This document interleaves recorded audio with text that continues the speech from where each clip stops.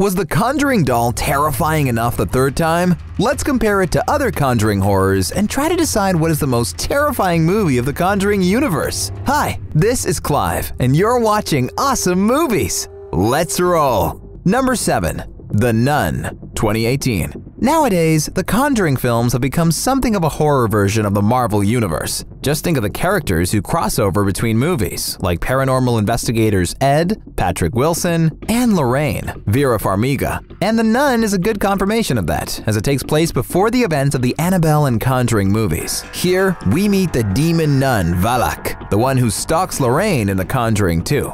A quick reminder that in this movie we follow the priest, Demian Bashir, and the young novitiate, Vera Farmiga, investigating a suicide at a Romanian abbey. Is it any good? Oh, well, we put it last in our list for a reason. Sadly, this 5th chapter in the Conjuring franchise is nowhere near as scary, inspired, or coherent as its predecessors. And this is all despite the wonderful acting by Oscar nominees Bashir and Farmiga. Typical jump scares with sudden loud noises in the soundtrack and characters waking up from surprise nightmares. Come on! We have seen this all before. Plus, there are too many awkward moments, like when Vera Farmiga spits the blood of Jesus Christ into a demon's face. Although, there is certainly a sense of humor to be found here, one that is both intentional and the result of some cheesy writing. But I do believe it was a genuine effort to try and scare people. Do you want to play a game?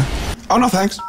Number 6. Annabelle, 2014. The next on our list is the first Annabelle movie, which is also a prequel to The Conjuring. And while Annabelle really had no place in The Conjuring, she doesn't really have a place in Annabelle either. And this is the most disappointing part of the movie. Well, really, how could a movie be about a doll when the doll is in fact not the focus at all? Everyone is pondering self-sacrifice in order to solve an absurd situation. And there is no decent backstory. I mean, what kind of doll was she? Is there something special about her? All we know is that it was a simple, unnamed doll until the human Annabelle killed herself and transferred her evil essence into her. And that's it. No deeper meaning behind that. I guess it should have worked like Rosemary's Baby, with its satanic possession. But it clearly did not. Though we should admit that the method of each scare, a brief appearance in the background, a terrifying visage, or a hand violently clutching for flesh, consistently surprises. And that makes Annabelle at least satisfying to watch. Number 5. The Curse of La Llorona, 2019.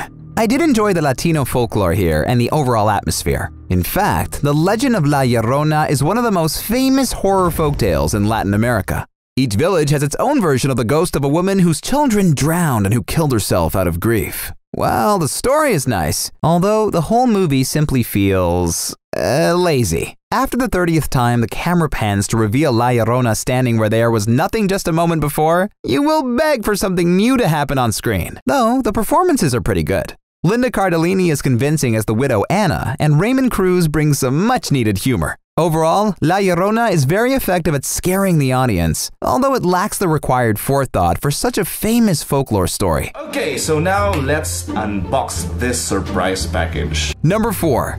Annabelle, Creation, 2017.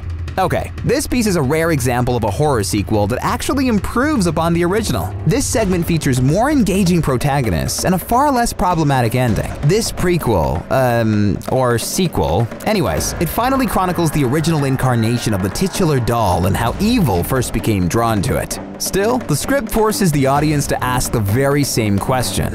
Who does that? Especially in moments when 6 girls keep going back to the room where the demon lies in wait. Despite that, I believe this installment deserves its 4th place ranking, as it is at least better than the 2014 Annabelle.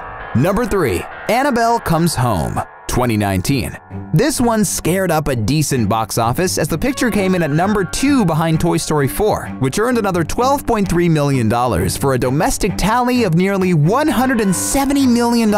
This time, we return to the house of the Warrens, the real-life paranormal investigators who inspired the entire universe of interconnected movies. I would say it's the funniest of the Conjuring series, as it adds a disco-era feel to the series. I really enjoyed it, but once again, it only works if you let yourself forget how hollow this entire doll story is. In one sentence, to avoid spoilers for those who haven't seen it yet, I'd say, if you were on board for the first 2 installments of Annabelle, you will probably be on board for this one as well, which does a decent job keeping this doll scary. Number 2. The Conjuring, 2013. This one is really a heck of a ghost story. The action takes place in a 150-year-old Rhode Island farmhouse, which is a pretty nice choice in the first place. Secondly, Patrick Wilson and Vera Farmiga's acting keep the film grounded, even when it wobbles and threatens to lose its balance. Impressively, unlike other movies in the franchise, this film achieves its most startling effects through motion, not stasis. Just look at the scene where the characters are collecting dust in the Perrins' extremely frightening cellar. Plus, the film's dramatic rhythm is very satisfying, as they allow the audience an occasional breather between set pieces without losing the momentum. The first Conjuring is nice, but not as good as the winner in our list, which is number 1,